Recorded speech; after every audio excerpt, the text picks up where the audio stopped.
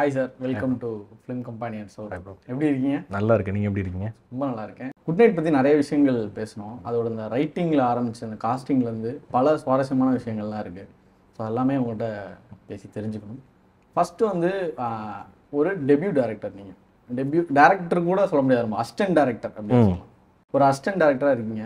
மக்களோட ரசனை என்ன இருக்குது அப்படின்றத தெரிஞ்சுக்கிற ஒரு சூழல் வந்து உங்களுக்கு கண்டிப்பாக இருக்கும். இதுதான் கரெக்டான ஸ்கிரிப்ட், இந்த மாதிரியான ஸ்கிரிப்ட் எடுத்துகிட்டு போனால் தான் ஆடியன்ஸ் ரசிப்பாங்க அப்படின்றத நீங்கள் ஒரு டேரக்டராக எப்படி முடிவு பண்ணுவீங்க? எந்த ஒரு அளவுகோல் வச்சு டிசைட் பண்ணுவீங்க? இது ஆக்சுவலி அப்படி அளவுகோல்லாம் இது என்னோட புரிதலை தான் முன்வைக்கிறேன் நான். ஸோ இந்த புரிதல் அடுத்தடுத்த காலகட்டங்கள் மாறும்போது கூட மாறலாம். லைக் இப்போ இருக்கிற கரண்ட் சுச்சுவேஷனில் இது எதையுமே யோசிக்கவே இல்லை. அதுதான் மேபி இந்த படம் பண்ணுறதுக்கான முதல் காரணமாக கூட இருக்கலாம். லைக் இந்த ஜேர்னல்ஸ் தான் பண்ணணும், இப்படி பண்ணால் தான் ஆடியன்ஸுக்கு பிடிக்கும் இல்லை. ஆடியன்ஸு எந்த காலகட்டத்திலையும் நீங்கள் நோட் பண்ணிங்கன்னா நல்ல படத்தை ஆடியன்ஸ் என்றைக்குமே மிஸ் பண்ண மாட்டாங்க.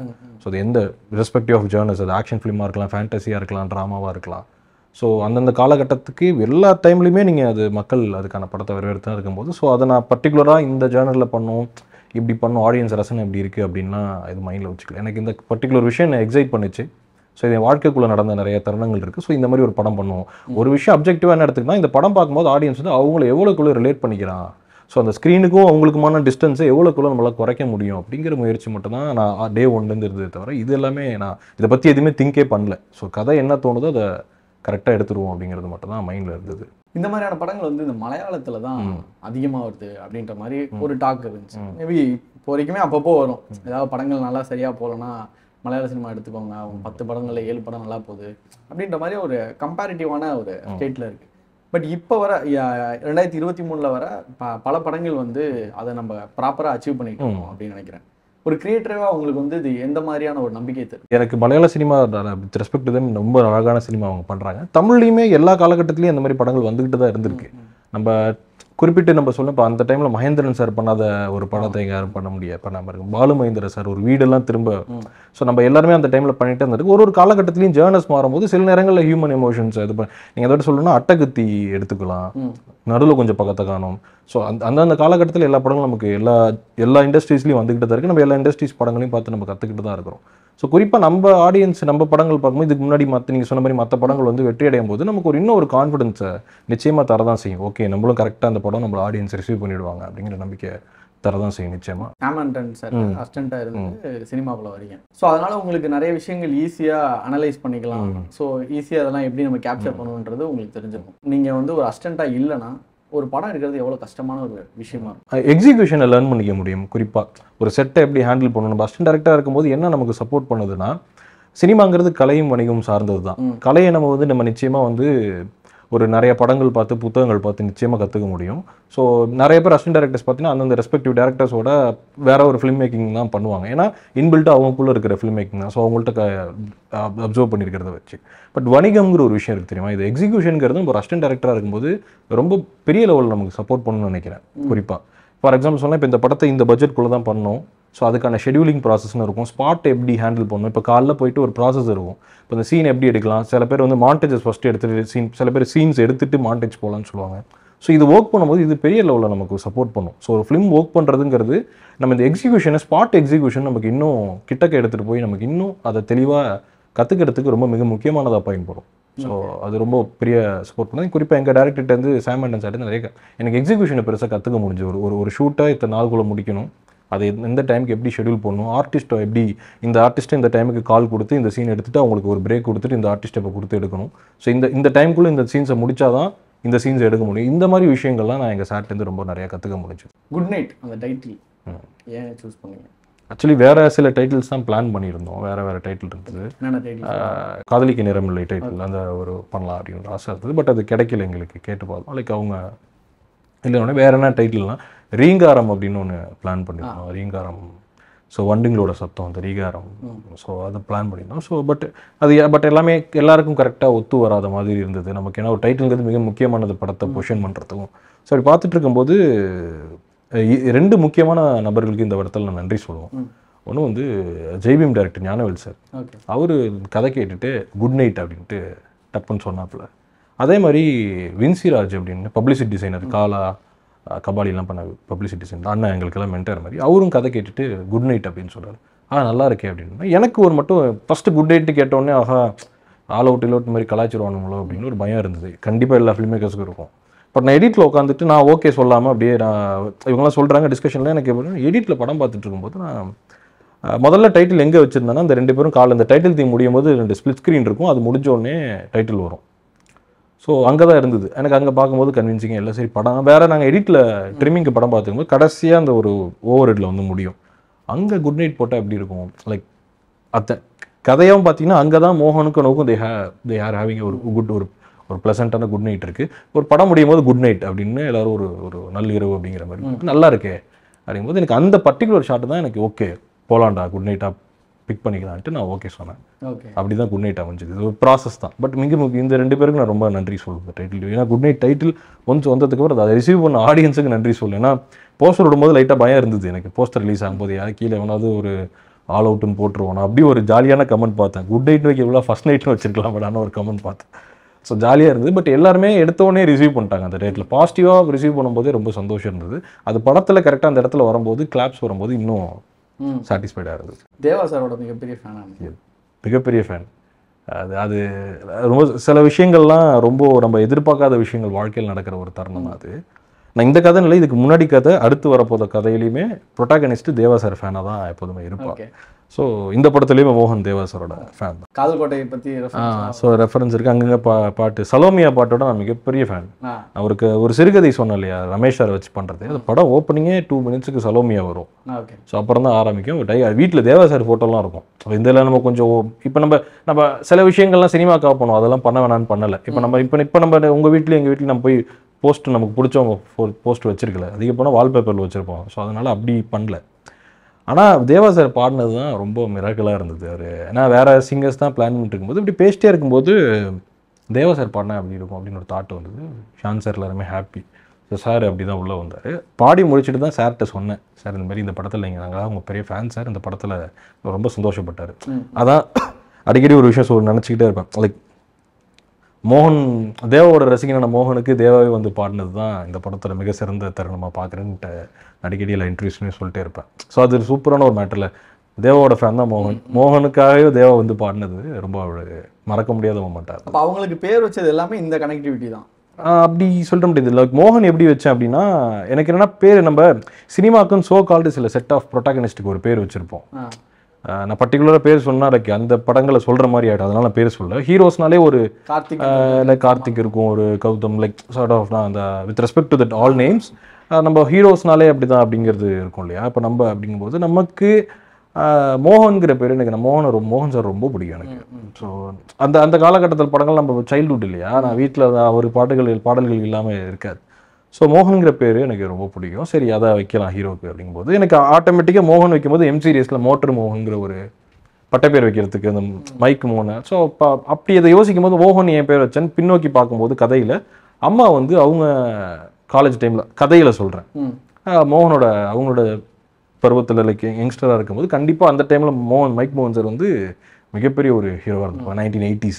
ஸோ ஆப்வியஸ்லி அவங்க மைக் மோகன் மேலே காதல் இருந்திருக்கும். நமக்கு அப்போ ஆப்வியஸ்லி அவன் பையனுக்கு மோட்டர் மோகன் பேர் வைக்கலாம். ஸோ வைக்கும்போது சீன் எழுதும்போது அம்மா இதுக்கு தானே நீ பேர் வச்ச, உனக்கு அந்த ஆள் மேலே டாவு தானே.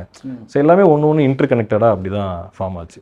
குறிப்பாக எனக்கு என்னென்னா ஹீரோஸ்க்கே நான் மிக முக்கியமாக ஸ்டீரியோ டைப்ஸ் எனக்கு என்ன அப்படி தான் தேடும் போது தான் மோகன்கிறது உள்ளே வந்தது. ஏன்னா ஹீரோக்களுக்குனே ஒரு சோக்கால் ஒரு பேர் இருக்கும், ஒரு ஸ்டைலிஷாக. அது இல்லாமல் எளிய மனிதன் நம்ம எல்லாம் அப்படி இல்லை இல்லையா, நம்ம அப்படி பேர். ஸோ அப்படி தான் அதுதான் முதல் காரணமாக இருந்தது. அது அப்படி என்ன பேர் வைக்கலாம் அப்படிங்கும்போது எனக்கு மோகன் சார் ரொம்ப பிடிக்கும். அது வைக்கும்போது மைக் மோகன் மோட்டர் மோகன் அப்படி அதை ஏன் அதுங்கும்போது நான் பின்னோக்கி போகும்போது அப்படி ஒரு கதை எனக்கு கிடைக்கிது. அது பண்ணும்போது எனக்கு ஒரு அழகான வசனம் கிடைக்கிது. ஸோ அப்படி உள்ளே வந்தது தான் மோகன். ஓகே, எந்த ஏஜில் தேவா சார் பற்றி நிறைய தெரிய ஆரம்பிச்சு? காலேஜ் டைமில் தான் தலைவா. காலேஜ் டைமில் என் ஃப்ரெண்டு பயங்கர கானா பாடல்கள் கேட்பான். ஸோ அதில் தேவா சார் பாடல்கள். இன்னொன்று அவர் ரெக்கார்டிங் வரும்போது அவர் கூட உரையாடல் நிகழ்ந்தது, வாய்ப்பு கிடைச்சிது. எக்ஸ்ட்ரானரி ஹியூமன் பீயிங் தலைவா அவர். லைக் அவ்வளோ நாலேஜ் இருக்குது அவர்கிட்ட. லைக் எப்படி சொல்கிறது, கரண்ட் ட்ரெண்டில் இப்போ இன்றைக்கி என்ன படம் வரும்னு மனுஷன் எனக்கு தெரியுது. அந்த மியூசிக் பற்றி அவ்வளோ ஸ்பெல் பவுண்டாக இருந்தது அவர் பண்ணும்போது. அப்போ அவர் சொல்லும்போது அவ்வளோ மெலோடிஸ் போட்டிருக்காரு. நம்ம தேவா சார்னாலே கானா பாடல்ங்கிறது நம்ம எல்லாருக்கும் அவர் சொல்கிறார். ஒரு சூப்பராக ஒன்று சொன்னார், நான் போட்ட கானாவே என்னோட மெலடியை கொண்டுடுச்சான்னு கூட எனக்கு சில இடத்துல தோணும் தம்பி. ஆனால் அது இல்லை, அப்படிங்கும்போது குறிப்பாக இப்போ தேவா சார் அதிகமாக நம்ம இணையத்தில் கொண்டாடுறத பார்க்கும்போது அவருக்கும் தெரிஞ்சிருக்கு ரொம்ப சந்தோஷப்படுறாரு. அது அவர் யங்ஸ்டர்ஸை இப்போ நம்ம சொல்கிறோம் இப்போ இருக்க யங்ஸ்டர்ஸ் யாரையும் ரெஸ்பெக்ட் பண்ணுறதில்ல, யாரும் கொண்டாடுறதில்ல அப்படின்லாம் சில விமர்சனங்கள் வருது இல்லையா? அப்படின்லாம் இல்லை. இப்போ தேவா சார் கொண்டாடுறது அவருக்கு தெரியுது. அவர் அவ்வளோ சந்தோஷப்படுறாரு. அவர் இப்போ இருக்கிற பசங்க எல்லாருக்கும் நான் ரொம்ப நன்றி கடன் பட்டிருக்கப்பான்னு சொல்லிட்டு போனார். ஸோ பசங்க அந்த ஆன்லைனில் அவரை பற்றி சாரை பற்றி பேசுகிற எல்லாருக்குமே இந்த இடத்துல ஒரு தேவா சார் ரசிக்கனா அவங்களுக்கு எல்லாம் சேர்த்து நன்றி சொல்லிக்கணும்னு நினைக்கிறேன். படத்தில் 2 முக்கியமான ஷாட்டு. ஒன்று வந்து ஓப்பனிங்கில் இருக்கிற அந்த லாங் ஷாட், அது ஒன்று சிங்கிள் டேக்கில் எடுத்து அந்த ஒரு ஷாட்டு. ரமேஷ் திலக் வந்து அவங்க ஒய்ஃப்க்கு வந்து ஒரு பிரச்சனை ஆகிடும். அது தெரிஞ்சுட்டு எல்லாரையும் சமாதானப்படுத்திட்டு குந்தரம் வந்து அவர் கதறி அழுவார். அந்த இடம் வந்து பயங்கரமான ஒரு எமோஷனல் மூமெண்ட்டாக இருந்துச்சு. இந்த 2 சீனோட இந்த ப்ராசஸ் பற்றி சொல்லுங்க. சிங்கிள் ஷாட்டை பொறுத்த வரைக்கும் ஃபஸ்ட்டு அந்த ஃபேமிலியை காட்டும் போது என்னென்னா, நமக்கு கதை சொல்லும் போது நமக்கு டைம்ங்கிறது ரொம்ப இம்பார்ட்டண்ட். ஒரு ஆடியன்ஸை ஒரு கதைக்குள்ளே கொண்டு வந்து எவ்வளோ மூமெண்ட்டில் அந்த கதைக்குள்ளே கனெக்ட் பண்ணுங்கிறது ரொம்ப முக்கியமானதாக இருக்குது. ஸோ அப்படி பண்ணும்போது எனக்கு ஃபஸ்ட்டு ஏன்னா வீட்டில் மோகன் இருக்கார், ரமேஷ் இருக்கார், அம்மா இருக்காங்க, அக்கா இருக்காங்க, தங்கச்சி இருக்கா. இவங்க 5 பேரையும் நான் சொல்லலாம். 5 பேருக்கு ஒரு தனித்தனியாக நான் வச்சேன்னா அதுக்கான டைம்லைன் பெருசாகிடும். இப்போ 5 பேரையும் நான் எடுத்த ஃபஸ்ட் ஷாட்லேயே அவங்கள பற்றி நான் சொல்லணுங்கிறத முடிவு பண்ணேன். ஸோ அப்போ தான் ராகவி ஊர்லேருந்து வர வச்சேன். ஸோ ஊர்லேருந்து கதவை திறந்த உடனே கதவு திறக்குது like camera into the world. So short டிவிஷனாகவே கதவு திறக்கும். அப்போது அந்த கேமரா வந்து ஸோ ஆடியன்ஸ் வந்து உட்காந்தோடனே கொரட்டை சவுண்டு கேட்குது, டியூன் ஆகுறாங்க, கதவை திறந்து இந்த வேர்ல்டுக்குள்ளே கேமரா போகுது. ஸோ அவள் உள்ளே போய் வீட்டுக்கு வரவங்க நேராக கிச்சனில் போய் திங்ஸ் வைப்பா, அம்மாட்ட பேசுவா, வரவங்க வந்து க்ரீட் பண்ணுவாங்க. ஸோ கேமரா ஃபாலோ வைப்போம். அதுக்கான டைனமிக்ஸை கிராக் பண்ணிக்கிறதுக்கு தான் இப்படி தான் அந்த ஷாட் ஓடிச்சு. எனக்கு ஒரு ஷாட்லேயே எனக்கு ஓப்பன் ஆகி ஒரு ஸ்ட்ரெயிட்டாகவே ஆடியன்ஸ் அந்த கேரக்டர்ஸை நான் சொல்லிவிட்டு அடுத்து எனக்கு சொல்ல வேண்டிய கதைகள் நிறையா இருக்குது, சொல்ல வேண்டிய விஷயங்கள் இருக்குது. ஸோ அப்படி தான் சிங்கிள் ஷாட் பிளான் பண்ணேன். ஸோ ஆரம்பிச்சிலேருந்து ராகவியில் தொடங்கி அம்மாவில் தொடங்கி ரேச்சலக்காவுக்கு போய் ரமேஷ் அண்ணனுக்கு போய் மோகன் சாட் வந்து முடிஞ்சு மங்களம் ஆண்டிகிட்ட போயிட்டு ஸோ அங்கே வந்து முடியும். அந்த கான்வர்சேஷன்லேயுமே சில டயலாக் நீங்கள் ஆட் பண்ணுவீங்களா? அதுலமே நல்லா இருந்துச்சு. எல்லாருக்குமே அந்த ஒரு விஷயம் இருக்கும், பக்கெட்டு, அதுக்கப்புறம் இந்த இன்னர் வேரை வந்து சுருட்டி ஆகும் விஷயம். ஸோ நான்லாம் பயங்கரமாக அடி வாங்குவோம் அம்மாட்ட, ஜட்டி சுருட்டி போடாதன்ட்டு. நீங்கள் சொன்னால் நம்ப மாட்டீங்க தெளிவாக. ப்ரீமியருக்கு அன்றைக்கி காலையில் திட்டு வாங்கிட்டு தான் வரேன். அம்மாட்ட சொல்லலை, படம் பார்க்கும்போது கலெக்ட் பண்ணிட்டா ஜட்டியை சுட்டி போட இத்தனை வயசு ஒரு படம் பண்ணிட்டு நீ அப்படின்னு திட்டு வாங்கினேன் நான். ஸோ அப்போ நைட்டு தான் இன்றைக்கி ப்ரீமியர் படம் பார்த்துட்டு வெஸ்டியாக படத்தில் அப்படின்னாங்க. ஸோ அதான் மறுபடியும் நான் ஸ்டார்டிங்கில் சொன்ன மாதிரி ஒரு சீனை ஓப்பன் பண்ணும்போது அது எந்த டைமில் இப்போ காலைல ஒரு ஊர்லேருந்து ஒரு பொண்ணு காலேஜை வெக்கேட் பண்ணிட்டு வந்திருக்குன்னா என்னென்ன விஷயங்கள்லாம் நடக்கும். இப்போ நம்ம வாழ்க்கையில் சுற்றி பார்த்த வாழ்க்கையில் எல்லாத்தையும் வெக்கேட் பண்ணி எடுத்துகிட்டு வருவோம். அம்மா கண்டிப்பாக கேட்பாங்க பக்கெட் எங்கே அப்படின்னு. நம்ம பக்கெட் எடுத்து காலேஜே கலை கம்முன்னு இருமான்னு சொல்லுவோம். ஸோ அப்படி தான் போயிட்டு அப்போ அவன் தூங்கிட்டு இருக்கும்போது காலையில் ஜட்டியை கட்டி போட்டு தான் நம்மளாம் தூங்குவோம் நைட்டு. ஸோ ஜட்டி சுருட்டி இருக்கும். ஸோ இப்படி நம்ம ஓப்பன் அப்பாக ஒரு விஷயத்த அந்த நம்ம வாழ்க்கைக்குள்ளே எப்படி இருக்குங்கிறத பார்க்கும்போது கனெக்ட் பண்ணிக்கிறதா. இப்போ ரமேஷ் உள்ளே வரும்போது அவர் வாட்டர் ஃபில்டர் பேசிகிட்டு இருப்பார். ஸோ அங்கேயே வந்து ஒரு வாட்டர் ஃபில்டர் இதை நம்ம எஸ்டாப்ளிஷ் பண்ணலாம். இங்கே வந்து அவங்க உட்காரும் போது என்னன்னா, டேய் உன் கார்டை கொடுறா, ஓடிபி மீன் எனக்கு இந்த மாதம் வந்தோடனே பணம் தரங்கும் போது மச்சானுக்கும் அவனுக்குமான உறவு எப்படி இருக்குது. ஸோ பணம் கொடுறான்னு அடுத்து மாதம் பிறந்தோடனே தந்தேன், அங்கே இருக்க கார்டு இருக்குது எடுத்துக்கோ. ஸோ கார்டை எடுத்துக்க நம்ம எல்லாத்தையும் சொல்கிற மாட்டோம் இல்லையா, அது ஒரு ரொம்ப க்ளோஸாக. ஸோ இந்த மாதிரி சின்ன சின்ன விஷயங்கள், ஒரு மங்களம் ஆண்டி எப்படி இப்போ இன்னும் நம்ம வீட்டு பக்கத்து வீட்டுக்கெல்லாம் குழம்பு கொடுத்தா வந்து குழம்பு கொடுக்குற விஷயம், அந்த விஷயத்தை கொண்டு வரலாம் அவங்க குழம்பு வாங்கும்போது. ஸோ அவங்க பொருளை பேசுகிற விஷயம் என்ன ராகவே முடிச்சிட்டியா அப்படிங்கிறது. அதில் ஒரு விஷயம் ரொம்ப பிடிச்சது என்னன்னா, எழுதும்போது ரொம்ப சந்தோஷப்பட்டது. நம்ம வீட்டு காலனியில் இருக்கிற அக்காக்களை வந்து எது நம்ம அம்மாக்களை வந்து எப்படி கூப்பிடுவாங்கன்னா நம்ம பேரை சொல்லி கூப்பிடுவாங்க. இப்போ ரவினா ரவிமா, மகானா மகாமா. ஸோ இப்படி சின்ன சின்ன விஷயங்கள், வசனங்கள் நம்ம கடந்து வந்த வாழ்க்கையை பார்த்து கிரியேட் பண்ணி பண்ணது தான் அந்த சீன்ஸ் எல்லாம். அண்ட் தென் ரமேஷ் அந்த சீன் ஷூட் பண்ணும்போது சிங்கிள் ஷாட் ஷூட் பண்ணும்போது கிட்டத்தட்ட நாங்கள் ஒரு 17 டேக் போயிட்டு ஓகே பண்ணது. 17வது ஷாட்டு தான் ஓகே ஆச்சு. ஓப்பனிங் ஷாட் கிட்டத்தட்ட 17 டேக் போச்சு. இதோட எவ்வளோ கஷ்டப்பட்ட சீன்ஸ் எவ்வளோ ஃபிலிம் மேக்கர்ஸ் எடுத்திருக்காங்க. நான் வந்து இதை எக்ஸாகரேட் பண்ணி சொல்ல. பட் இந்த படத்தில் இந்த பர்டிகுலர் ஷாட்டை பற்றி கேட்கும்போது அந்த ஷாட்டுக்கு முன்னாடி இருந்த ஒர்க் என்னன்னா, ஒரு காலையில் ஒரு 8 o'clock ஆரம்பித்தோம், ஈவினிங் ஒரு 4:30 தான் டேக் ஓகே ஆச்சு. லைக் ஏன்னா எல்லாமே சிங்க் ஆகி வரணும், கேமரா மூவ்மெண்ட்டு ஷேக் ஆகிடக்கூடாது, கரெக்டாக அந்த டயலாக் டெலிவரிஸு கரெக்டாக அந்த அம்மா கரெக்டாக வரணும், அந்த விப் பேன் கரெக்டாக பேனில் போகணும், கரெக்டாக அந்த ரியாக்ஷனோட கட்டாகும். ஸோ இவ்வளோ விஷயங்கள் எல்லாம் ஒன்றா வந்து பண்ணி கரெக்டாக அமையிறதுக்கு பர்ஃபார்மன்ஸ் எனக்கு ஓகே ஆச்சு. 4:30 ஆகிடுச்சு. ஸோ அதுக்கு ஆர்டிஸ்ட் எல்லாத்துக்குமே, குறிப்பாக ராகவி எல்லாமே அவங்க நடந்துக்கிட்டே இருந்தாங்க காலிலேருந்து. சொல்லிட்டு அண்ணா தலை சுற்றுதுண்ணா அப்படின்ற மாதிரி தான் இருக்கும். அண்ட் தென் மெயினாக அந்த ஷார்ட்டை ஏன் அப்படி டிஸ்கிரைப் பண்ணால், அந்த வீட்டையும் ஏன்னா படமாகவே ஒரு 3-4 வேர்ல்டு தான் படமே. மோகனோட வீடு, தாத்தா பாட்டி அனுவோட அந்த வீடு, கல்யாணத்துக்கு அப்புறம் அவங்க ஃப்ளாட்ஸு, ஆஃபீஸ். ஸோ இந்த வேர்ல்டுங்கும் போது அந்த வேர்ல்டை எடுத்தோடனே ஆடியன்ஸுக்கு இப்போது படம் இப்போ உங்களுக்கு தெரியும் மோகன் ரூம் எதுன்னு உங்களுக்கு தெரியும், எங்கே கட்டில் இருக்குன்னு தெரியும், மகாவ ரமேஸ்வர் ரூம் எதுன்னு தெரியும், ஹால் எங்கே இருக்குன்னு தெரியும், கிச்சன் எங்கே இருக்குன்னு தெரியும், அவங்களோட புழக்கம் எப்படி இருக்குது அப்படின்னு தெரியும். லைக் இங்கே நடந்து போவாங்க, இங்கே பார்த்தீங்கன்னா நம்ம வீட்டில் புழங்குற ஸ்டேஜிங்காமே இப்போ அவங்க புழங்குறதா ஸ்நாக்ஸ் எடுத்து வந்து கிச்சன் மோடாவில் வைப்பா, அம்மா துணியை எடுத்துகிட்டு வந்து கரெக்டாக வாஷிங் மிஷின் இங்கே இருக்குது இதான் கதவு. ஸோ ஆடியன்ஸுக்கு அந்த ஜியாகிரஃபி அந்த லொக்கேஷனை சொல்லணுங்கிறதுமே மிக முக்கியமானது. ஸோ கேமரா மூமெண்ட்டாகவுமே ஸோ அப்படி தான் பிளான் பண்ணேன். ஸோ எழுதும்போது இது எல்லாத்தையும் மனசில் வச்சுக்கிட்டு அந்த சீனை எழுத வேண்டியதாக ஒரு முக்கியமான காரணமாக இருந்தது. ரமேஷ் அண்ணா சீன் வந்து எழுதும்போது ரொம்ப மனசுக்கு ரொம்ப பாரமாக இருந்த ஒரு சீன் அது. ஸோ எழுதும்போது நம்ம கடந்து நிச்சயமாக இந்த அபாஷனுங்கிற இந்த குழந்தை நம்ம எல்லார் வாழ்க்கையிலும் எங்கேயோ கடந்தப்போ எனக்கு பர்டிகுலராக ஒருத்தர் விஷயத்துக்கு அப்புறம் தான் எனக்கு ரொம்ப அது க்ளோஸ் டு த ஹார்ட் அந்த சீன் எழுதும்போது. அது எழுதும்போது இன்னொன்று ரமேஷுங்கிறவனோட ஷூஸ்குள்ளே பார்க்கும்போது அவன் என்னதான் ஜாலியாக ரொம்ப ரெஸ்பான்சிபிளான ஆள், வீட்டுக்கு ஒரு மூத்த மகமாரி தான். ஸோ எல்லா விஷயத்தையும் பண்ணி சைனில் அவன் சொல்லுவான்ல, எனக்கு இதில் குழந்தைல இல்லை, அவளை எப்படியாவது காப்பாற்றி கொடுத்துருவேன், அது போதும் அப்படின்னு. ஸோ அந்த எமோஷன் இருக்குல்ல, அவன் எந்த இடத்துல எக்ஸ்பிரஸ் பண்ண போகிறாங்கிறது மிக முக்கியமானதாக இருக்குது. ஸோ எல்லாருமே இப்போ அந்த மாதிரி ரமேஷ் கதாபாத்திரத்தில் ரொம்ப ஒரு மண்ணில் இருக்கிறவங்க, லைக் எல்லா விஷயங்களும் அவள் பொறுப்பாக எல்லா விஷயத்தையும் முடிச்சு சைன் பண்ணிவிட்டு இருக்கா அப்படின்ட்டு வந்துட்டு அவங்க அந்த அழுகையும் எமோஷனையும் யாரும் இல்லாத போது வெளிப்படுத்தணும், தனியாக இந்த இடத்துலேருந்து விட்டு வெளியே போய் வளருது இருக்குல்ல. ஸோ அப்படி தான் அந்த சீன் உருவானது. ஸோ ஆரம்பத்துலேருந்தே அண்ணா பர்ஃபார்மன்ஸே பார்த்தீங்கன்னா ஒரு எல்லாரும் அழுதுட்டு இருப்பாங்க, அதெல்லாம் இல்லை அந்த விஷயத்தை அடுத்து நோக்கி அவள் எப்படியாவது உயிரோட வந்தால் போதுன்றது. அதுக்கப்புறம் ஒரு அந்த குழந்தையோட இறப்பு இருக்குல்ல, இதெல்லாம் முடிச்சு சைன் பண்ணி பார்த்துட்டு அங்கேருந்து நான் வந்துட்டு எல்லாரையும் விட்டு வந்து தனியாக அழுது இருக்குல்ல, அந்த வாக்கிலே பார்த்தீங்கன்னா அது அகைன் அது ரொம்ப டைம் எடுத்தது. ரமேஷனை எல்லாருமே எடுத்தோன்னா போக அந்த வாக் ஸ்பீடாகிட்டே போகும் கரெக்டாக அந்த கார்னர்ஸ்லாம். என்னன்னா அந்த அழுகை வந்துடுச்சு நமக்கு, அது அந்த இடத்த அடக்க முடியாமல். ஸோ கொஞ்சம் கொஞ்சமாக வேகமாக அந்த கொஞ்சம் அப்படியே பொறுமையாக வர கொஞ்சமாக அந்த வேகம் அதிகரிக்கும். அந்த பாரம் அடைச்சிக்கிட்டு கண்ணீர் தண்ணி வர தருணம் இருக்குல்ல, அதை கிராக் பண்ணுறதுக்கு தான் ரொம்ப வெயிட் பண்ணோம். பட் டேக்லாம் என்ன ஃபஸ்ட் டேக்கே ஓகே பண்ணிடுச்சு, ஒரே டேக் தான். பட் அது நாங்கள் ரிஹர்சல்ஸ் தான் டைம் எடுத்துகிட்டு இருந்தோம். ரமேஷன் அந்த சீனை ரொம்ப சூப்பராக அன்றைக்கிருந்தார் இது. ஸோ அந்த சீனுக்கு நான் ரொம்ப டேக்லாம் போல, ஒரே டேக். ஆனால் அதுக்கு முன்னாடி 2 hours பேசணும், கொரியோ பண்ணிட்டு இருந்தோம், விஷயங்கள் டிஸ்கஸ் பண்ணோம். பட் அந்த சீனை இன்னும் உள்வாங்கி நடித்தது தான் ரொம்ப ஒரே டேக்கில் பண்ணேன். ஃபஸ்ட்டு ஷாட்டே கிளாப்ஸ் அந்த இடத்துல. அந்த டேக் ஓகே பண்ணும்போது என் கண்ணில் தண்ணி இருந்தது. ஐயோ போச்சேன்னு அந்த அழும்போது நான் அழுதுட்டேன், முடியலடா அழும்போது அந்த இடத்துல அழுதுட்டேன். ஸோ அழுதுட்டேன்னா அதை எம்பத்தைஸ் பண்ணல, லைக் இது நம்ம கனெக்ட் பண்ணி நம்ம எழுதுனது தான். நமக்கு எத்தனையோ தர சீனை பார்த்துருப்போம். ஸோ நமக்கு அந்த இடத்துல எமோஷனாக இருக்கிறது சீனாக தான் தெரியும். அதை தாண்டி நான் அந்த எமோஷனை கனெக்ட் பண்ணிக்கிறேங்கும் போது நிச்சயமாக மக்கள் கனெக்ட் பண்ணிப்பாங்கன்னா அந்த டேக் ஓகே ஆகும்போது அண்ணனை கட்டி பிடிச்சிட்டு சொன்னாங்க, ஒரு தலை சேர்ந்த ஒரு நடிகர் நான் நினைக்கிறேன், அது மக்கள் சொல்லுவாங்கன்னு நினைக்கிறேன்னு நினச்சோம்.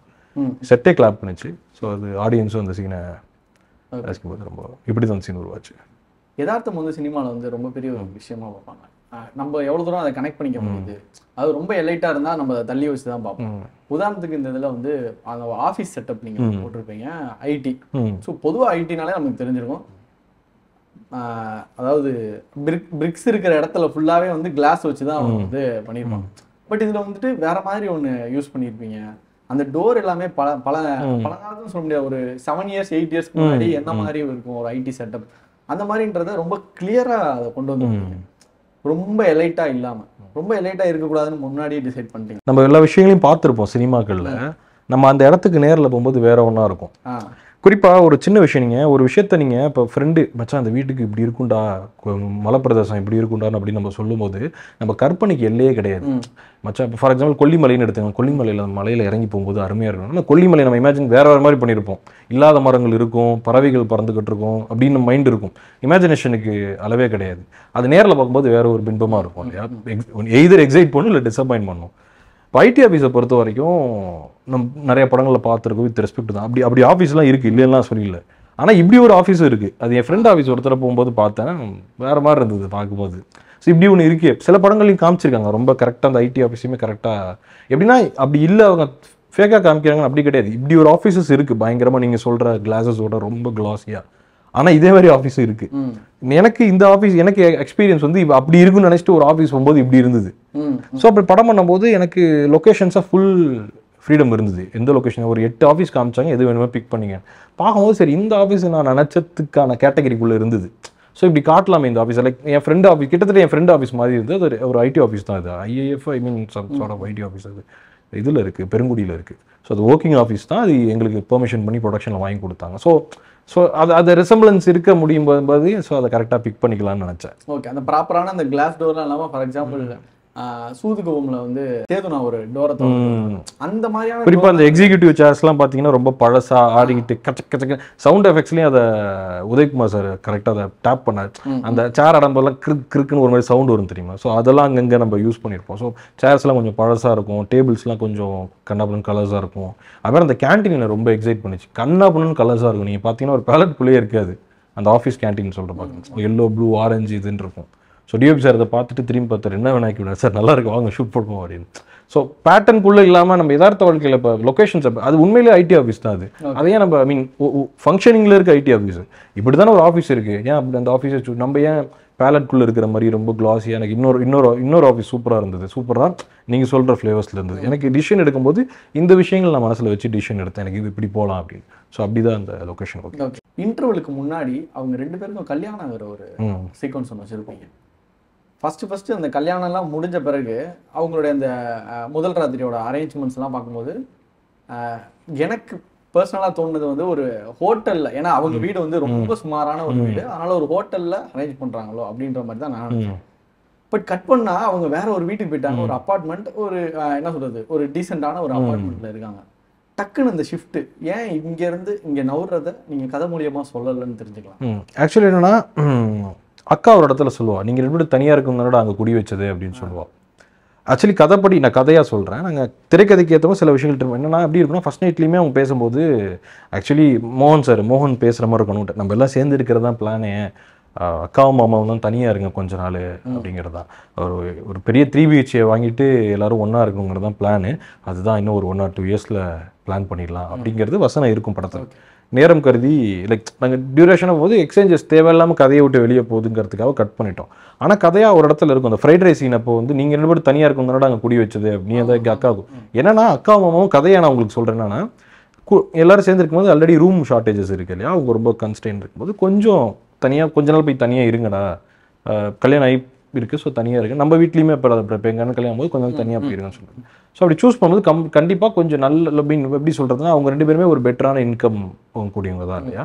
ஸோ அதுக்கு அந்த எக்கனாமிக்கல் ஸ்டேட்டஸுக்கு எப்படி அந்த வீட்டோட வரகு 15,000-20,000 ரூபா இருக்குன்னா இவங்களால அதை அஃபோர்ட் பண்ண முடியும். ஸோ அப்படி தான் அந்த லொக்கேஷன் நாங்கள் சூஸ் பண்ணோம். கதையாகவும் எப்படின்னா, ரமேஷும் அக்காவும் கொஞ்ச நாள் தனி கொடுத்துனாருங்க, உங்க 2 பேரும் புரிஞ்சுக்கோங்க அப்படிங்கிறதுக்காக தான் அவங்க அந்த இடத்துல இருக்கிறது. கதை என்ன இருக்குன்னா, எல்லாரும் 3 BHK வாங்கிட்டு ஒன்றா சேர்ந்து இருக்கணுங்கிறது தான் கடைசியாக. ஐ மீன் எப்படின்னா பிளான் மோகன் சொல்லிட்டு இருப்பாரு, இதெல்லாம் பிளான் பண்ணி வச்சிருக்கிறேன் அப்படின்னு மணி சார் சொல்கிற மாதிரி ஒரு சீன் இருக்கும், அதை கட் பண்ணிட்டோம். ஸோ உங்களுக்கு கேட்டதுக்காக அதை சொல்லியிருக்கேன். லைவ் லொக்கேஷனில் ஷூட் பண்ணுறது நிறைய இடங்களில் இதுக்கெல்லாமல் போய் பர்மிஷன் கேட்குறது அப்படின்ற ஒரு இருக்கும். ஏன்னா அந்த ஷார்ட் ஃபிலிம்ஸ் எடுத்தவங்க அவங்களுக்குலாம் வந்து அது ரொம்ப பழக்கமான ஒரு விஷயமா இருக்கும். லைவ் லொக்கேஷன் நிறைய இடங்களில் பார்க்க முடிஞ்சது. லைவ் லொக்கேஷனில் எடுக்கிற அந்த சேலஞ்ச் எப்படி இருக்கும்? அது லைவ் லொக்கேஷன்னாலே அது சேலஞ்ச்.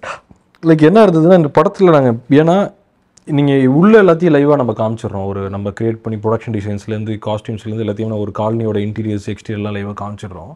எக்ஸ்டீரியர்ஸ் வரும்போது அந்த ஃபேக்னஸ் ஒரு செட்டில் போய் எடுத்தோம்னா அதோட படத்துக்கான அந்த உயிரோட்டமே அந்த யதார்த்தம் கட் ஆகிடும்ங்கும்போது தான். ஸோ எல்லாமே லைவ் லொக்கேஷன்ஸ் போகலாம். இன்ஃபேக்ட் செட்டை விட லைவ் தான் கஷ்டம், ஃபினான்ஷியல் வைஸாகவும் சரி. இப்போ சில பேர் நினச்சிருக்கலாம் வந்து பட்ஜெட் இல்லாமல் பண்ண, அப்படி கிடையாது. ஏன்னா பர்மிஷன் வாங்கி தான் பண்ண முடியும். ரோட்டில் போயிட்டு அண்ணா நகரில் போயிட்டு அந்த ரோடு கிராஸ் ஆகும்போது ஒரு கட்டையில் ஏறி உட்காரது பர்மிஷன் இல்லாமல் எடுத்துட முடியாது, ஆர்டிஸ்ட் கூப்பிட்டு போய். ஸோ அதுக்கான பெர்மிஷன்ஸ் எக்ஸ்பென்சஸே இருக்குது. ஸோ எனக்கு என்னென்னா, எனக்கு அவ்வளோ இப்போ காலைல ஒரு 8 மணிக்கு 9 மணி டிராஃபிக்கில் வந்து அதை ஷூட் பண்ணணும்னு நான் சொல்லிட்டேன். ஏன்னா வண்டிலாம் பாசிங்கில் இருக்கும். ஒரு ஜூம் லென்ஸ் போடும்போது தான் அந்த ஜூம் லென்ஸில் போட்டு எடுக்கும்போது வண்டி பாசிங்கில் ஒரு இருக்கிறது, 4 மிடில் டவுன் செப்பரேஷனில் அந்த சீன் நல்லாயிருக்கும். நம்ம எழுதிட்டோம். அதை கொண்டு வரதுக்கான ஸ்ட்ரகிள் இருக்குல்ல, அது குறிப்பாக ஆர்டிஸ்ட்டுக்கு ரொம்ப நன்றி சொல்லணும். ஸோ இப்போ குறிப்பாக மணிகண்டன் சாருக்கும் மீதா மேமுக்கும் அந்த இடத்துல. ஏன்னா உண்மையிலே அந்த சீன் ஷூட் பண்ணும்போது ஹெவி டிராஃபிக்கில் ஒரு ஆர்டிஸ்டான கட்டை மேலே உட்காரணா அப்படின்னா அது இருக்குல்ல, அந்த கதாபாத்திரத்தை புரிஞ்சுக்கிட்டு நடிச்சாதான். மணிகண்டனா பார்த்தா நடிச்சிருக்க மாட்டாருன்னு அவரை சொல்ல, லைக் ஒரு மோகன் பண்ணுவான்றதை புரிஞ்சுக்கிட்டு அது ஒன்று பண்ணுறது இருக்குல்ல. ஸோ ஸோ இந்த மாதிரி ஒரு விஷயம் லைக் ஷூட் பண்ணும்போதுமே நிறைய இப்போ நம்ம நல்லா இன்ட்ரெஸ்ட்டாக ஷூட் பண்ணிகிட்டு இருப்போம். யாராவது ஒருத்தர் நடிச்சுட்டு வந்து வணக்கம் தலை அப்படின்னு மானிட்டரை பார்த்து வச்சு விட்டு போய்டும், நல்லா வாவ் எக்ஸ்ட்ரலண்ட் அப்படின்னு பார்த்துக்கிட்டு இருப்போம். வணக்கம் தலை அப்படின்ட்டு போகிற போக்கில் டாட்டா காமிச்சிட்டு போகிறோம். ரொம்ப ஜாலியான விஷயம் என்னென்னா, இது என்ன தெரியல, இது எல்லாருமே ஷூட் பண்ணிருக்கும்போது போகும்போது மானிட்டர் பார்க்காது கேமரா பார்த்துறேன்னு க்யூ கொடுப்போம்ல, கரெக்டாக கேமரா பார்த்து ஹாய் அப்படின்ட்டு போவோம். அந்த கேமரா பார்த்து ஹாய் சொல்கிறது மட்டும் ரொம்ப அது என்ன போனால் ஒன்றும் தெரியாது, பார்த்தா கூட நம்ம கட் பண்ணிக்கலாம், இல்லை நோட் பண்ண மாட்டாங்க. கரெக்டாக திரும்பி பார்த்து லென்ஸை பார்த்து ஒரு ஹாய் காமிச்சிட்டு போகிற ஒரு விஷயம் இருக்குல்ல, அதுதான் ரொம்ப அது பப்ளிக் நம்ம போய் அவங்களை காட்டாதீங்கன்னு சொல்ல முடியாது, ரெக்வஸ்ட் தான் பண்ண முடியும். பட் இந்த மாதிரி நிறையா மொமெண்ட்ஸ் ஜாலியாகவும் இருக்கும், காண்டாகவும் இருக்கும். திடீர்னு கூட்டம் கூடிடும். அந்த பைக்கில் 2 பேரும் போகிற ஷாட் இருக்குல்ல, அந்த வாட்டர் ஃபில்டர் சர்வீஸ் போடும்போது செம்ம டிராஃபிக்கில் ஷூட் பண்ணுவோம், லைவ் லொக்கேஷன்ஸ். அது ப்ரோ அவ்வளோ இது லொக்கேஷன்ஸை டிராஃபிக்கை க்ரியேட் பண்ண முடியாதுலாம். ஸோ போகும்போது பார்த்தீங்கன்னா கொஞ்ச நேரம் கழிச்சு ஷூட் பண்ணிகிட்டு இருக்கோம். அந்த மைக் இருக்கும்ல, நாங்கள் மேட் இருக்கும்போது ரமேஷ் சீக்கிரம் முடிடா விநாயக் அப்படின்னு என்னன்னு பார்த்தா இவங்க முன்னாடி வந்துட்டு இருக்காங்க. இந்த சர்க்காரில் விஜய் சார் வரும்போது பின்னாடி ஒரு பைக் அந்த மாதிரி இவங்களை ஃபாலோ பண்ணிட்டு ஒரு பெரிய கூட்டம் வந்துகிட்டு இருக்கு. எப்படி நம்ம கோபி போன வாரம் மவுண்ட் ரோடில் கிரியேட் பண்ணமே அதை உடையாது அப்படிங்கிற மாதிரி அஸ்டன்ஸ் நாங்கள்லாம் பார்த்துட்டு இருக்கோம். ஸோ டப்புன்னு யூட்டன் போட்டு அந்த ஒரு 5 நிமிஷத்தில் அந்த சீனை முடிக்கிறது, இந்த மாதிரி நிறையா மொமெண்ட்ஸ் இருக்கும். பட் அதை எடுத்து முடிச்சு கட் பண்ணி பார்க்கும்போது இந்த லைவ் அப்படியே இருக்கும்போது ரொம்ப சந்தோஷமாக இருக்கும். யூட்டன்ற அந்த ஒரு விஷயம் இருக்குல்ல, அது வந்து ஃபஸ்ட்டு பார்க்கும்போது அது பெரிய விஷயமா தெரியல. இன்னொன்று இன்ஃபேக்ட் அந்த ஹீரோயின் வந்து கடைசியாக நான் வந்து ஃபாரின் போகிறேன் அப்படின்னு சொல்கிறப்போ ஒரு கட்டத்தில் திருச்சிற்றம்பலம் மாதிரி போய் முடிச்சிருவாங்களோ அப்படின்ற ஒரு பயம்லாம் இருந்துச்சு. இவர் போய் கூட்டிகிட்டு வருவாரா, அவங்களே வேணாம். ஆனால் அந்த இடத்துல நீங்கள் அந்த யூட்டன் யூஸ் பண்ணி அதுக்கு முன்னாடியே ஒரு இடத்துல அந்த யூட்டன்ற அந்த விஷயத்தை பிளான் பண்ணியிருப்பீங்க. பட் இங்கே வந்து அதை ஜஸ்டிஃபை பண்ணியிருப்பீங்க அந்த யூட்டன்ற விஷயம். யூட்டன்ற அந்த ஒரு பிளானிங்கை எங்கே பிடிச்சிங்க? அதே மாதிரி இன்னொரு விஷயமும் கேட்டுறேன், அந்த யூட்டன்ல முக்கியமான ஒரு ஆக்டர் உள்ள வந்திருந்தார், ஆட்டோ டிரைவரா எப்படி பிளான் பண்ணி நீங்கள் நடிச்சிங்க இந்த படத்தில்? நான் அதுக்கு அந்த ஆட்டோ டிரைவர் சீன் எடுக்கும் கடைசி நாள், படத்தோட கடைசி நாள், எந்த சீனும் நடிக்கல, அங்கே அஸ்டன்ஸ்லாம் நடிச்சிருப்பாங்க. சரி என்னன்ற போது ஆட்டோ டிரைவர் ஆக்சுவலி அவர் ஆட்டோ டிரைவர் வந்துட்டார், அவருக்கு தான் டயலாக்ஸ் கொடுத்துருந்தது. கொஞ்சம் அவர் டயலாக்ஸ் கொஞ்சம் டைம் ஆகிட்டு இருந்துச்சு. இப்போ பார்த்தோம், எனக்கு என்ன அது ஹியூமர் ஒர்க் ஆக வேண்டிய இடம், அந்த ரியாக்ஷன்ஸ் அதை திரும்பி பார்க்கலாம், அந்த மொமெண்ட்டில் ஷார்ப்பாக திரும்பி பார்க்கணும், நான் தலைவலிக்குதுண்ணா இறங்கணும். ஸோ இதெல்லாம் ஒர்க் ஆகும், இல்லைனா ஹியூமர் அந்த இடத்துல ஒர்க் ஆகாதுங்கும் போது அது கரெக்டாக டெலிவர் பண்ணும்போது சரி ஓகே நம்மளே பண்ணிக்கலாம். ஓ நீ நடிச்சா பயங்கரமாக நடிச்சிருவியான்னு கேட்காதீங்க, ரியாக்ஷன் தெரியுது. சரி நமக்கு என்ன நம்ம என்ன கொடுக்க முடியும்னு தெரியல, என்ன வேணும்னு நமக்கு தெரியும். அப்படிங்கும்போது அண்ணன்ட்ட போயிட்டு அவர் ரெடியாக இருந்தார், அண்ணா போட்டுமா அப்படின்ட்டு. எப்படின்னா அந்த சஞ்சய் ஆனால் இப்போ கூட ஊன்னு சொல்லி கோட்டை போட்டு அந்த பக்கமாக சஞ்சய் ராம் அந்த மாதிரி தான் அவர் ரெடியாக இருந்தார். இல்லைண்ணா நான் பண்ணிக்கிறேன் அப்படின்னா அவர் சட்டை செம்ம டைட்டாக இருக்குது, நீங்கள் பார்த்தீங்கன்னா அவர் சட்டையை போட்டு ஆட்டோ சொல்லி அவர் தான் ஆனால் சொல்லி கொடுத்தாரு. கிட்டத்தட்ட இந்த சஞ்சய் ராமசாமி எபிசோடு மாதிரி ஆயிடுச்சு, அவன் சொல்லி கொடுத்துட்டு இருப்பாள் அந்த மாதிரி அவர் சொல்லி கொடுத்துட்டு இருந்தார். ஸோ அப்படி தான் நடித்தது. அந்த சீன் ஒர்க் ஆகும்ன்றது தோணுச்சு. இந்த யூட்டன் எப்படி வந்தது அப்படின்னா, ஃபஸ்ட்டு கொஷனுக்கு எல்லா ராம்காமுமே எழுதப்படாதுன்னு சேசிங் த கார் தான். எதர் ஏர்போர்ட்டுக்கு போவாங்க இல்லை ட்ரெயினில் போகும்போது அப்படி ஜம்ப் பண்ணி நம்மளாம் கேள்வி கேட்போம், அடுத்த ட்ரெயினில் போக வேண்டியதாடா அப்படின்னு நம்ம ஜம்ப் பண்ணி பிடிக்கிறதான். So chasing the car are chasing the airport இது எழுதப்படாத விதி தான் ராம்காமில். இந்த கதையை பொறுத்த வரைக்கும் அப்படி ஒரு சுச்சுவேஷன் அமைஞ்சிருச்சு, ஏர்போர்ட்டுக்கு போக வேண்டிய ஒரு சுச்சுவேஷன் அமைச்சிருச்சு. இந்த கதையை எதர் ஏர்போர்ட்டில் போய் முடிக்கலாம், நீங்கள் சொல்கிற மாதிரி சோகால்டு துபாய்க்கே போய் முடிக்கலாம், ஃப்ளைட்டில் முடிக்கலாம் அப்படின்னா. ஸோ என்ன பண்ணலாம் அப்படின்னு பேசிட்டு இருக்கும்போது சம்திங் எதுவும் இன்ட்ரெஸ்டிங்காக பண்ணணும், டிஸ்கஷன். இந்த சீன் மட்டும் டிஸ்கஷன், ஏன்னா கிளைமேக்ஸ் வெவ்வேறு கிளைமேக்ஸ் எழுதியிருந்தேன் படத்துக்கு, வேறு சில கிளைமேக்ஸ்லாம் இருந்தது. இன்ட்ரெஸ்டிங்கான கிளைமேக்ஸ். அது இன்ட்ரெஸ்டிங்காக எப்படி சொல்கிறதுனா ஹியூமர்ஸ் இருக்காது, நாய்க்கு உடம்பு சரியில்லாமல் போயிடும். ஸோ நாயை ஹாஸ்பிட்டல் கூப்பிட்டு போகிற ஒரு எபிசோட் இருக்கும். அப்புறம் இன்னொரு கிளைமேக்ஸ் எழுதியிருந்தேன் என்னென்னா, தாத்தா என்ன பண்ணுறோம் ஹார்ட் அட்டாக்னு போய் சொல்லிட்டு ஹாஸ்பிட்டல் போய்டும், அங்கே ஒரு பெரிய கேலப் நடக்கும். எனக்கு என்னென்னா அது கொஞ்சம் டேக் இட் ஃபார் கிராண்டட் ஆகிடும் ஆடியன்ஸுக்கு, அந்த கதாபாத்திரங்கள் அப்படி பிஹேவ் பண்ணாதோ அப்படிங்கிறது. இன்னொன்று ரஜினி முருகன் படத்துலேயும் இப்படி ஒரு விஷயம் ஒன்று அஸ்டன் சொன்னான், எல்லாத்தையும் எழுதி முடிச்சதுக்கப்புறம் அஸ்டன் இப்படியே யோசிச்சுட்டு இருந்தா, நான் ரஜினி முருகன் படத்தில் இப்படி ஒன்று இருக்கணும், ஐயோ அதை மறந்துட்டேனே அப்படின்ற மாதிரி. சரி வேறு என்ன பண்ணாங்க, சரி இப்படி ஒன்று இருக்குது அப்படிங்கும்போது சரி டிஸ்கஷன் ஆகும்போது சும்மா அப்படி அவங்க ஒரு ஆசோலேஷனான ஒரு கப்பல் தானே, அவங்க டிசிஷன்ஸ் கன்ஃபியூஷன், சரி இப்படி ஒன்று பண்ணலாமா அப்படின்னு டிஸ்கஷனில் சும்மா கிராக் ஆனது தான் அது. அதை அப்புறம் திரும்ப உட்காந்து ப்ரீஃபாக ஒன்று ஒர்க் பண்ணி சரி இது பண்ணலாம். ஸோ ஹியூமரை தாண்டி அதில் ஒரு ஹானஸ்டி இருக்கணும். ஸோ வெறுமனே இந்த ஹியூமர் சீனை பார்த்துட முடியுது. இந்த மோகனும் அனுவும் எப்படின்னா, நம்ம மிகப்பெரிய பிரச்சனைகள் நம்ம காதலியோடையோ நமக்கு க்ளோஸானவங்களோட மிகப்பெரிய சண்டைகளும் மிகப்பெரிய முரண்களும் ஒரு சின்ன உரையாடல்களில் முடிஞ்சிடும். ஒரு 15 நிமிஷம் ஒரு டீ கடையிலையோ ஒரு ஓலா ஆட்டோலையோ ஒரு ரோட் சைடில் இருக்கிற ஒரு பெடஸ்டியன் பார்த்து வெளியே முடிஞ்சிடும். மோகனுக்கு பெரிய சண்டை பிரிஞ்சு போகிறனால அவங்களுக்குள்ள இருக்கிற அந்த அன்பு இருக்குல்ல, ஸோ ஒரு சின்ன ஒரு ஆட்டோ உரையாடலில் அவங்களால அதை தீர்த்துக்க முடியுங்கிறது தான் கதையோட ஃபர்ஸ்ட் அந்த சீனோட ஐடியா. ஸோ நீங்கள் பார்த்தீங்கன்னா அது ஹியூமரை தாண்டி ஒரு லேயர்லேயே அவங்களுக்கு இருக்கிற எல்லா மாற்றுக்கிறதும் பேட் லக்குங்கிற விஷயம், பக்கத்து ரூமில் படுக்கிறங்கிற விஷயம், குடிச்சிட்டு அவன் பேசின விஷயம், எல்லா விஷயங்களும் ஒரு லேயராக ஆஃப் ஆகிட்டே வரும். ஸோ அந்த உரையாடல் தான் மிக முக்கியமானது அந்த சீனில்.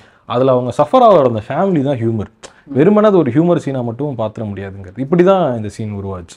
ஓகே, இன்னொரு விஷயம் வந்து அந்த குங்குமம் வந்து அவங்களோட அந்த வளகாப்பு ஃபங்க்ஷன் அப்போ ஹீரோயின் தட்டி விட்டோன்னா அந்த டைமில் ஒரு சின்ன ஒரு சண்டை நடக்கும், என்னம்மா இப்படி பண்ணிட்ட அப்படின்ற மாதிரி சொல்லுவாங்க. கட் பண்ணால் இந்த சைடு வந்து வளகாப்பு வச்சவங்களுக்கு அபாஷன் ஆகிடும். யாருமே வந்து அந்த பொண்ணை வந்து ப்ளேம் பண்ணவே மாட்டாங்க, நீ அன்னைக்கு இப்படி தட்டி விட்டு இல்லை இப்படி ஒன்று நடந்துருச்சு அப்படின்றத அவங்க ஆனால் ஹீரோயின் அவங்களுக்குள்ளே வந்து இல்லை என்னால் தான் இது எல்லாமே நடக்குது அப்படின்ற ஒரு நெகட்டிவோடையே அவங்க லைஃப் ஃபுல்லாகவே அந்த மாதிரி தான் நீங்கள் ஸ்கெட்ச் பண்ணியிருப்பீங்க. இது வந்து குறிப்பிட்டு இவங்க பண்ணனால தான் அப்படின்றத நம்ம காட்டிடக்கூடாது அப்படின்றத நீங்கள் எவ்வளோ தூரம் ரைட் பண்ணும்போது டிசைட் பண்ணி? அது ரொம்ப கவனமாக இருந்தேன். ஏன்னா அதனால அது நடக்கல இல்லையா. அப்புறம் அது அப்படி ஒரு விஷயமே கிடையாது, அது மித்து தான். ஸோ அதை நம்ம குங்குமத்தை தட்டி விட்டனாலலாம் எதுவுமே நடக்கலை, அதான் உண்மை. ஸோ அப்படிங்கும்போது நம்ம அதை எங்கேயுமே ஒரு தவறுதெல்லாம் சித்தரிப்பு இருந்துடக்கூடாதுங்கிறது தான் கவனமாக. யாருமே அது நீங்கள் அந்த டைமில் சும்மா அரச பரசில் சலசலப்பு இருக்கும் குங்குமம் விழுந்தனால. ஆனால் அது ஒரு விஷயமே கிடையாது. அவளே பேட் லக்கிங் நினச்சிக்கிறது தான் அந்த விஷயங்கள் தான். ஸோ அதை ரொம்ப கவனமாகவே ஹேண்டில் பண்ண வேண்டியது இருந்தது. நம்ம கவனமாக தான் ஹேண்டில் பண்ணோம். ஏன்னா அவள் தான் நினச்சிக்கிறேன், அதனால கிடையாது. இன்ஃபேக்ட் குங்குமம் படம் பார்த்துட்டு எங்கள் அம்மா வெளில வந்து தம்பி குங்குமம் விழுந்தா நல்லதுப்பா அப்படின்ட்டு போயிட்டாங்க. பம்னு முடிஞ்சிருச்சு. ஸோ இவ்வளோதான் நமக்கு. ஏன்னா எனக்கு சுத்தமாக அதில் எதுவும் நம்பிக்கை கிடையாது. அப்படி ஒரு விஷயமும் இயற்கையில் அப்படி எது ஒரு விஷயமே கிடையாது. எல்லாமே மொமெண்ட்ஸ் தான், தற்செயல் நிகழ்வுகள் தானே தவிர இது எதுவுமே எனக்கு அது சுத்தமாக நம்பிக்கை கிடையாது ஃபர்ஸ்ட் ஆஃப் ஆல். ஸோ அதை காட்டணுங்கிறது தான் மிக முக்கியமானதாக இருந்தது. அண்ட் அவள் தான் அவளை நினச்சிக்கிறான். இப்போ நம்ம ஒரு விஷயத்தை நினச்சிட்டு நம்ம ஏதாவது ஒரு விஷயம் தப்பாக நடந்து நினச்சோம்னா மனசுக்குள்ளே படபடப்பாகவே இருக்கும். சிம்பிள் ஒரு லாஜிக் ஒரு ரொம்ப இதாக சொல்லணும். பூனை அது எங்கேயோ பூனை ஏதோ ஒரு பூனை சாப்பிட்றதுக்கோ பால் குடிக்கிறதுக்கு கிராஸ் ஆகி 7 போயிட்டு இருக்கும். கரெக்டாக நம்ம அதெல்லாம் கிராஸ் ஆகிட்டுன்னு பூனை கிராஸ் ஆகிடுச்சு அப்படின்னு பானுங்க. ஏதாவது ஒரு விஷயம் நம்ம போகும்போது ஏதாவது நடந்துருச்சுன்னா பூனை கிராஸ் ஆகிடுச்சு அந்த மாதிரி ஒரு விஷயம் தானே. லைக் அதை காமிக்கலாக சொல்கிறேன், பட் சீரியஸான அதோட எக்ஸ்ட்ரீம் சீரியஸான வெளிப்பாடு தான் அனுவோட மனநிலை. ஐயோ நம்மளால தான் நடந்துருச்சாங்கிறது அப்படி தான். ஸோ அது அப்படி புரிஞ்சிடக்கூடாதுங்கிறதுக்காக ரொம்ப கவனமாகவே ஹேண்டில் பண்ணாரு.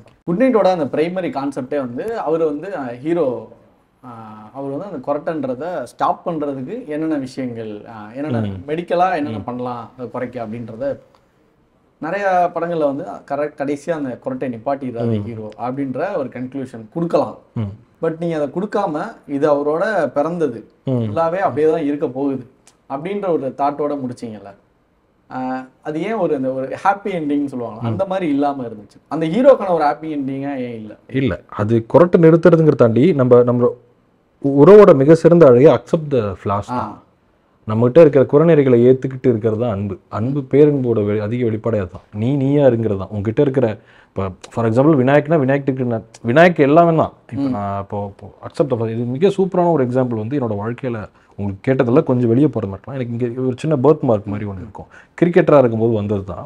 எனக்கு அது இருக்கிறது எனக்கு கொஞ்சம் டிஸ்டர்ப் பண்ணிட்டே இருக்கு. ஏன்னா பேசும்போது எல்லாரும் பாயிண்ட் ஆஃப் அட்டென்ஷன் அது மேலே இருக்கும். பேசிட்டு இருக்கும்போது ப்ரோ அது என்ன அப்படின்னு ஏதோ போவானுங்க. கண் இங்கே இருக்கிற மூஞ்சி இங்கே இருக்கிறன்ற மாதிரி இருக்கும். அதை எடுக்கிறதுக்கு முயற்சி பண்ணுறது நிறைய இந்த படம் மாதிரி தான். டாக்டர்ஸ் அப்படின்னு திரும்ப வந்துக்கிட்டே இருந்து லேசர் ட்ரீட்மெண்ட்லாம் போயிட்டு இருந்தேன். ஒருத்தர கேர்ள் ஃப்ரெண்ட்கிட்ட அது மாதிரி சொல்லிட்டு இருந்தேன், இந்த மாதிரி எதுக்கு இதுமாதிரி இருக்குன்னு.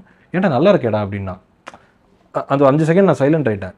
அவள் வந்து நல்லா ஏன் அப்படியே வேறு டாக்டர்கிட்ட போய் பாருன்னு சொன்னதில்லை, அதை அட்ரஸே பண்ணதில்லை. அவள் என்ன கேஷுவலாக டீ சாப்பிட்டு நல்லா இருக்கு அதை ஏன்டா எடுக்கிறேன்னு. இது நல்லா இருக்குன்ற ஒரு பெர்ஸ்பெக்டிவ் இருக்குல்ல, அது உடச்சிருச்சு. அது அவளால் மட்டும் தானே பார்க்க முடிஞ்சது. இது ஃப்ளா இல்லை, பட் நான் ஃப்ளா நினைச்சும் போது கூட அவள் அதை பார்க்கல இல்லையா. Accept the flaws. உறவுகளில் நம்ம வாழ்க்கையோட அழகே அதை நம்மகிட்ட இருக்கிற குறைநிறைகள் எல்லாத்தையும் அட்ஜஸ்ட் பண்ணிக்கிறது இல்லை வாழ்க்கை, அக்செப்ட் பண்ணிக்கிறது வாழ்க்கையில்.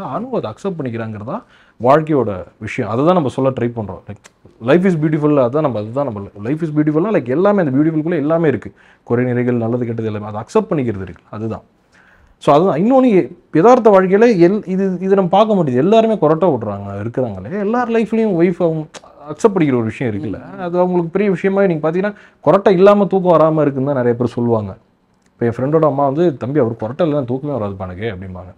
ஸோ அதுதான் கொரட்டை நீங்கள் கேள்வி கேட்கும்போது அதுதான். பட் ஜெனரல் ஒரு ஓவர் வியூவாக என்னென்னா, நம்ம உறவுகளில் இருக்கிற மிகச்சிறந்த அழகே குறிப்பாக அன்பில் இருக்கிறதே நீயா இருக்கிறதா, அவங்ககிட்ட இருக்கிற நல்லது குறைநிறைகள் எல்லாத்தையும் சேர்த்து ஏற்றுக்கிறதா வாழ்க்கை, அதை சொல்லுங்கிறது தான் இது. அதை தாண்டி அந்த கொரட்டையை நிறுத்துறதுக்கு போராடுற முயற்சி இருக்குல்ல, அந்த எஃபர்ட், அதுதான் மிக முக்கியம். அதுதான் நிறுத்தலைங்களா, அந்த எஃபோர்ட் தான் அவனோட காதலோட வெளிப்பாடு. ஸோ அதுதான். தமிழ் சினிமாவில் பெரிய பட்ஜெட் படங்கள் எடுக்கிறது வந்து ரொம்ப இப்போ இருக்கிற காலகட்டத்தில் ஈஸியாகிடுது. சின்ன பட்ஜெட் படங்கள் வந்து ஏன்னா அதை பொசிஷன் பண்ணி எப்படி நம்ம மார்க்கெட் பண்ண போகிறோம் அப்படின்றதே ஒரு பெரிய கேள்விக்குறியாக இருக்குது. இது ஒரு டேரக்டராக நீங்கள் எப்படி பார்க்குறீங்க? ஒரு பெரிய படங்கள் நீ சொல்கிறது பெரிய ஹீரோஸ் சொல்லும்போது என்னென்னா, அது ஈஸியாக மக்கள்கிட்ட போய் சேர்ந்துடும். அதுக்கு நீங்கள் எக்ஸ்ட்ரா ப்ரமோஷன்ஸ் பண்ணுங்கிற அவசியம் இல்லை. ஒரு எஸ்டாப்ளிஷ் ஹீரோ பண்ணும்போது அது ஒரு ட்ரெய்லரோ ஏதோ சின்ன விஷயம் வந்தால் கூட ஆடியன்ஸ், இன்ஃபேக்ட் ஆடியன்ஸ் வந்து பெரிய ஸ்டார்ஸ் படங்கள் என்ன வரப்போகுதுங்கிறது ஸ்டார்ஸுக்கு முன்னாடி ஆடியன்ஸுக்கு தெரிகிற அளவுக்கு தேர் கீன் அப்சர்வில் இருக்கிறாங்க. லைக் அது. ஸோ அதனால் ஒரு படம் வந்துங்க தெரிஞ்சிடும். நீங்கள் சொல்கிற மாதிரி இந்த சின்ன படங்களும் நீங்கள் சொல்கிற பார்வையில் சொல்கிறேன், சின்ன படங்கள்லாம் அவங்க சொல்கிறது அதை மக்கள்கிட்ட எடுத்துகிட்டு போய் இப்படி ஒரு படம் வந்திருக்குன்னு சொல்கிறதுக்கான ப்ராசஸ் வந்து கொஞ்சம் சேலஞ்சிங்காக தான் இப்போ இருக்கிற காலகட்டத்தில் இருக்குது. அதான் ரொம்ப கொஞ்சம் அதில் ஒரு ஸ்ட்ரகிள் இருக்குது. லைக் ஆடியன்ஸுக்கிட்ட போயிடுச்சுன்னா அவன் அக்செப்ட் பண்ணிடுறான். அவன் என்றைக்குமே தவறுனதே கிடையாது. இங்கே ஒரு குற்றச்சாட்டு இருக்குது, ஆடியன்ஸ் அப்படி கிடையாது. ஆடியன்ஸ் பார்வைக்கு போயிடுச்சுன்னா விட்டுறவே மாட்டான். அதுக்கு இவ்வளோ சிறந்த எக்ஸாம்பிள்ஸ் இருக்குது. அதில் நம்ம படமும் ஒரு சின்ன எக்ஸாம்பிளாக இருக்கும்போது நான் சந்தோஷப்படுறேன். இது உண்மைதான் அப்படின்னு நம்ம நம்பிக்கிறதுக்கு இன்னொரு சான்றிதழாக இருக்குது. ஏன்னா இப்போ இருக்கிற காலகட்டத்தில் நமக்கு எல்லா விஷயங்களும் ஒரு ஸ்க்ரால் அடங்கிடுது நண்பா. லைக் ஒரு 15 செகண்ட்ஸ் தான் அடுத்த ஸ்க்ராலுக்கு போயிடுது. அவ்வளோ விஷயங்கள் சோஷியல் மீடியா இருக்குது, அவ்வளோ விஷயங்கள் கொட்டி கிடக்கு. ஆடியன்ஸு கிட்டத்தட்ட பஃபட் தான். லைக் எல்லாமே இருக்குது. அவன் இது பிக் பண்ணி இது நல்லா இருக்குது, இது நல்லா இருக்குது, இது நல்லா இருக்குது, அப்படி இருக்குது.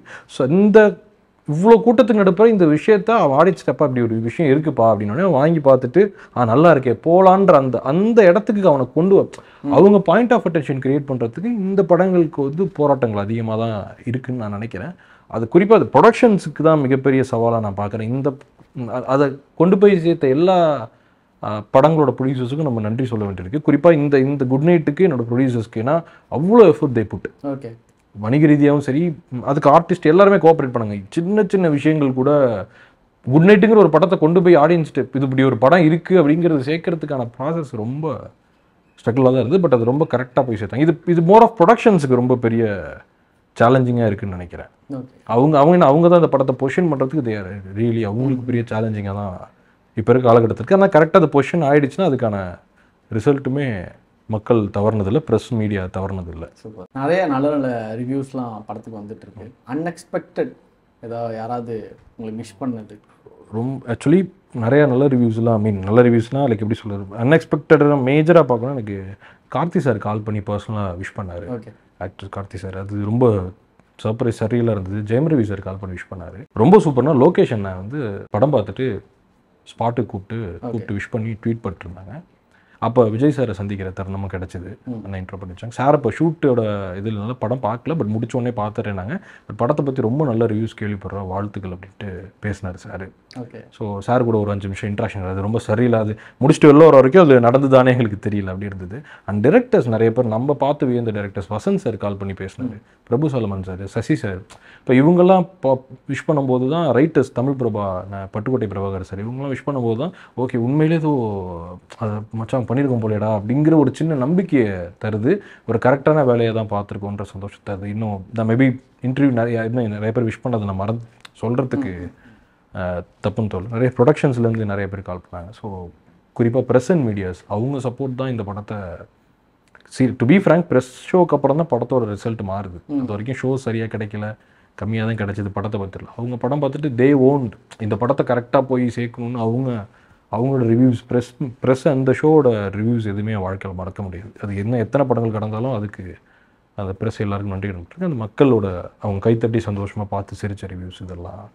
குறிப்பாக இவங்களோட ஃபோன் கால்ஸ்லாம் ரொம்ப பைக்கில் போயிட்டு இருந்தேன். கரெக்டாக அப்போ நான் கார்த்தி பேசுகிறப்போனே டப்புன்னு சார் அப்படின்னு ஆச்சு. ஸோ நம்ம எல்லாருமே நம்ம சின்ன படங்கள் பார்த்து தான் விழுந்து பார்த்துருப்போம்ல, டப்பு நமக்கு ஒரு ஃபோன் கால் பர்சனலாக வருதுங்கும்போது ரொம்ப சர்ப்ரைசிங்காக இருந்தது, சந்தோஷமாக இருந்தது. ரொம்ப ரொம்ப நன்றி, தேங்க்யூ. நிறைய விஷயங்கள் பேசுனீங்க. முக்கியமாக குட் நைட்டில் நடந்த நிறைய ஸ்ட்ரகிள்ஸ் அதை பற்றி ஷேர் பண்ணது ரொம்ப ரொம்ப நல்லா இருந்துச்சு. Thank you and all the very best. நன்றி நன்றி நன்றி.